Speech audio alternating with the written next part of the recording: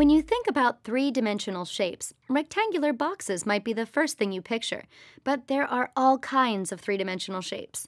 In this lesson, we're going to talk about how to find the volume and surface area of three-dimensional shapes with congruent bases. And later we'll go over how to calculate the volume of a right circular cylinder. Let's start with the basics. For any three-dimensional shape with congruent bases and a uniform height that's perpendicular to both of the bases, regardless of the shape of the base, the volume is the area of the base times the height. Let's apply this to solve an ACT problem that asks for the volume of a block of wood. What is the volume, in cubic inches, of a solid block of wood with equilateral triangles as bases that have an area of the square root of 3 and dimension shown below? The answer choices are the volume of the block. As always, let's underline the facts, circle the keywords, and label the answer choices. We know that the square root of 3 is the area of the bases, so let's mark that. In this case, the height is horizontal and the distance between the bases is 4. We're used to thinking of height as a vertical distance, but it's always the distance between the bases. Now let's write out our formula. Volume equals the area of the base times the height. We know the area of the base is the square root of 3 and the height is 4. So putting these into the equation for the volume of the block, we find that the volume is 4 times the square root of 3, which is choice G.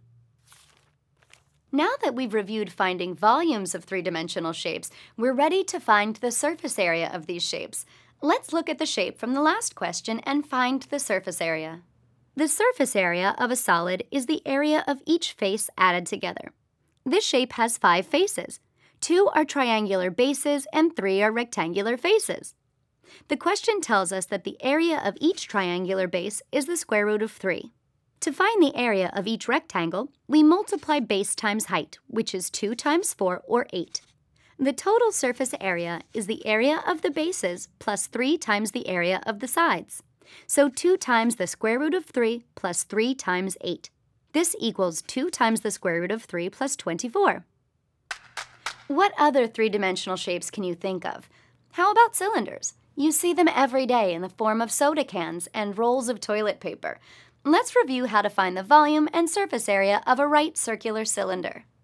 A right circular cylinder is just a cylinder whose bases are congruent circles, with an axis passing through the center of the circular bases that is perpendicular to the circles. The formula for the volume of the cylinder is also the area of the base times the height. But since we're working with circles, this ends up being pi r squared times height.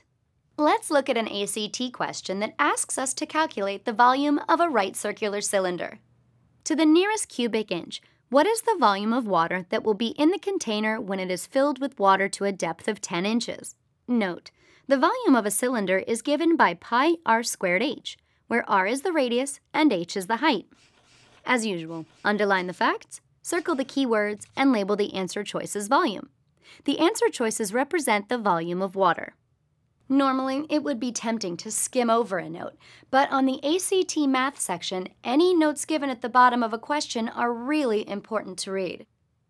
In this note, we're given the formula for the volume of a right circular cylinder, pi r squared h, so let's write that down.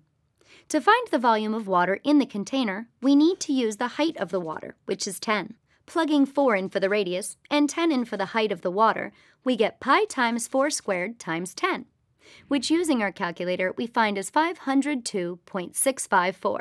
We need to round this number off to the nearest cubic inch.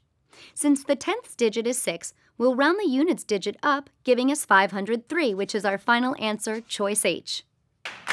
Knowing how to measure volume can be useful, since it's easy to measure how much liquid you have when you know the dimensions of its container. But learning is only half the battle.